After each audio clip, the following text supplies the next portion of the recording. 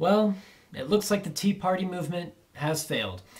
And I say that because what we've seen in the past 5 primary states for the Republican nomination, it looks like, according to all of the exit polls, people who consider themselves to be, very conservative or Tea Party members or whatever, they decided to go for establishment shills like Mitt Romney and Newt Gingrich, which is ironic because 2 years ago during the 2010 congressional primaries, those same people were voting against those type of Republicans in favor of more constitutional conservatives. So the Tea Party has failed, and it looks like, and I'm saying this as a Paul supporter, but unfortunately the fix is in. I think we already know by now that it's going to be freaking Mitt Romney. It hasn't happened yet. Of course, he has to reach like over 1,100 delegates or something, and he's only got like less than 100. And Ron Paul, I think by the end of this thing in June, will have probably between 100 to 200 delegates total. He'll go all the way to the convention in Tampa, Florida, and try to get a speaking spot, try to cause a bit of ruckus. Hopefully, I want to see that. But the Republican Party is just finished. Look, if Romney's the nominee, which is inevitable, I think, like I said, the fix is in. Obama is easily reelected. Okay? There's no enthusiasm for Romney. Okay? You want to know what a Romney versus Obama debate is going to look like? All you have to do is go to YouTube, go to the search bar, type in Obama-McCain debate, and watch one of those from 4 years ago, and it'll be the same exact thing in this fall. What you'll see on TV, the same exact thing. Mainline Republican crap, neocon foreign policy, antsing around like, oh yeah, we got to do something about the budget and the economy. Romney, that's all he can do. I was a businessman, and let me tell you something right now. I have my experience in the private sector, and when I was a governor, I did suck, but you know what? I was in the private sector, and look, a President Romney, really. Obama versus Romney this election will be Obama versus Obama light, basically. Okay? Even if Romney somehow wins the general election against Obama, do you really think he's going to do anything? No. No, he's not going to tackle any major issue. We're going to continue on the road down to hell. Well, I shouldn't say that, but down to the road to total downgrading of this nation. This nation will be downgraded in the sense that we're still going to have a national debt that's going to continue to skyrocket. The economy is not going to get any better. I love how they come out with the unemployment rate yesterday saying, oh, look, it's dropped. Well, yeah, that's probably because a lot of people have stopped looking for work. They're like, well, we surrender. We can't find jobs. Count us out. We're done. We're not going to be looking for work.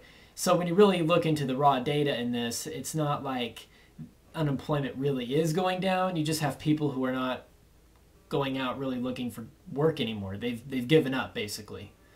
So I don't really think unemployment's dropping. I don't buy it. But look, who's going to win the election, honestly, between Obama and Romney? It's Obama. People are going to vote for Romney? Romney is John McCain. Romney is Bob Dole. Meaning, he's the guy with the pretty face who goes up. The Republicans know they don't have a chance, but they go for him anyway. And then Obama wins. Okay?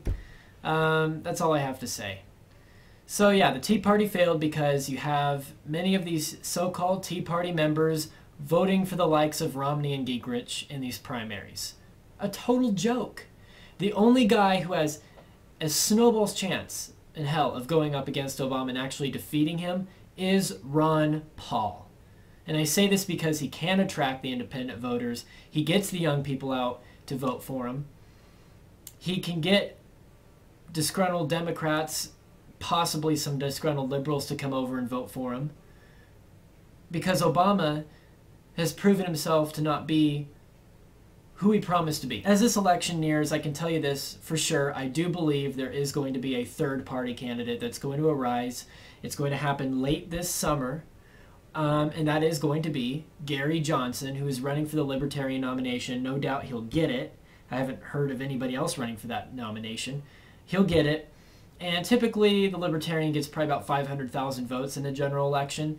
He's going to get probably about 10 to 15% of support in the polls nationwide, mainly because Ron Paul supporters aren't going to be voting for Romney or Obama, so they're going to back somebody like Gary Johnson. And then Gary Johnson is then propelled.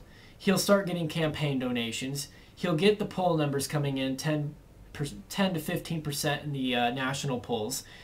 So then he has to somehow get into the national debates that take place in October. So then he'll go to the debates. He'll then gain more support from the people because they look at Romney, they look at Obama, they don't see much of a difference. They want something new. They want real promises. They want to see a fresh face. They look at Gary Johnson, who will be on that podium right in the center stage, right between those two candidates. And they'll say, this guy actually makes sense. You know, anybody who's a conservative or a liberal, independent, moderate, whatever, they're going to like this guy because they're going to find themselves in agreement, whether it be with the social issues, that's something for the left, or his foreign policy, which I think can resonate on both sides. Economic issues definitely going to resonate with the right. And independents all around will be liking all sorts of his positions. So he is somebody to look for. Right now, you don't hear much about him. It's very quiet because all the focus is on the GOP nomination. I love Ron Paul. I really do. I know he's going to win a lot of delegates throughout this entire process. He's going to go all the way to the convention, get his message through. That's what he's done, is get his message through. He's done a good job of it. And you know what? His son has some great prospects in the future. I think his family could be a rising political family in the country. He's inspired hundreds of people across the nation to run for office, and whether it be in the state houses or in the U.S. Congress, and we see them there already. So don't give up hope now. I think we have our chance to get some really good people into office. I wouldn't count this election as a bad one. All I'm saying is if it was just strictly between Romney and Obama, Obama's got it. Romney does not have a chance to win. He's another fall guy. He's another McCain, another Bob Dole, that kind of candidate.